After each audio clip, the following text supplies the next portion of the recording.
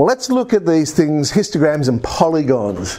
They're the two most common ways of visually representing the data. A histogram, remember, is like a column graph. So when you construct your histogram, things to keep in mind. Every column is centered on the actual score itself. So the score sits in the middle of the column.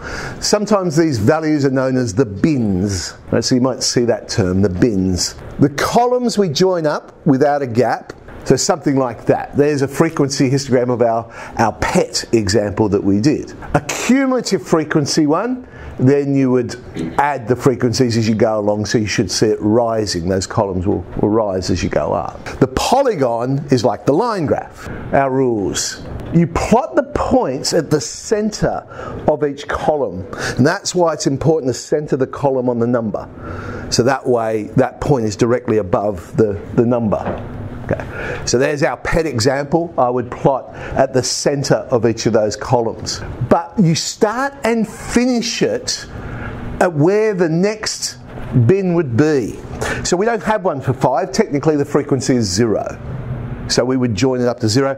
And I know it sounds crazy, but -1 would have a frequency of 0 as well. We would join that up as well. And then that would be our frequency polygon. Now, the reason why we join these up all has to do with the area under the curve. And we'll see that when we look a bit more into stats, that actually there is a direct relationship between this, if we could work out the function of this line, and the probability of things happening. And that's why we need to have these 2 points drawn in to get the complete area under the curve. With a cumulative frequency polygon, that one you start at the bottom left of the first column. Then you join the diagonal, and then you just keep going to the top right of each column, and that gets you the cumulative frequency polygon. Also known as the ogive. That's what they're talking about, the cumulative frequency polygon. What happens when you group data together? Because sometimes you've got so many different scores, it's not practical to find the frequency of every individual score. You've just got too much information. So you group it together. You group the discrete pieces into a class or an interval. So how to do it? They've got to be inclusive and not overlap. It can't be possible for a score to go in 2 different groups. Each score is only in one and only one class. So for that reason, you may have to make a decision what you're going to do with a score that's on the boundary. Now, it doesn't matter what you do, you just have to be consistent. Right.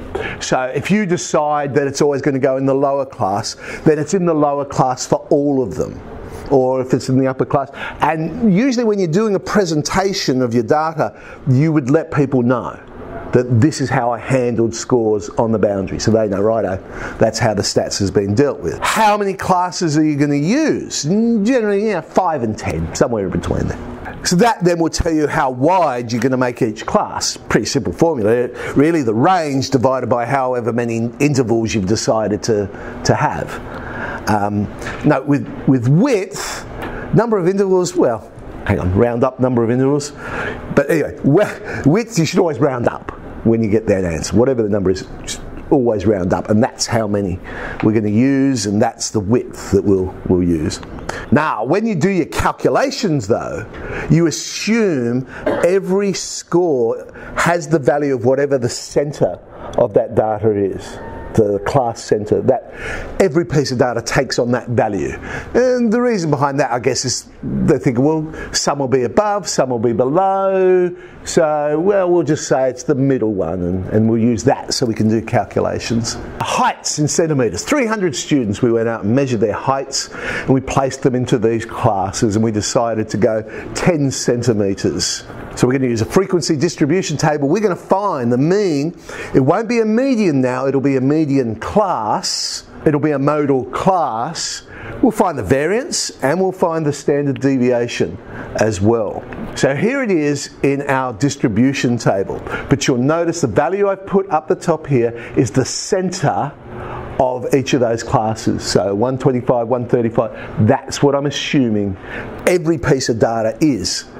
So now I can work out fx, average, Well, that will be the sum of fx, but in this case it'll be divided by n because I'm using frequencies here instead of probabilities. Remember last year when we did it, we had probabilities there. Here I'm just using the frequencies. So that's why I've got to divide it by n as well. 156.5 comes out to be our average.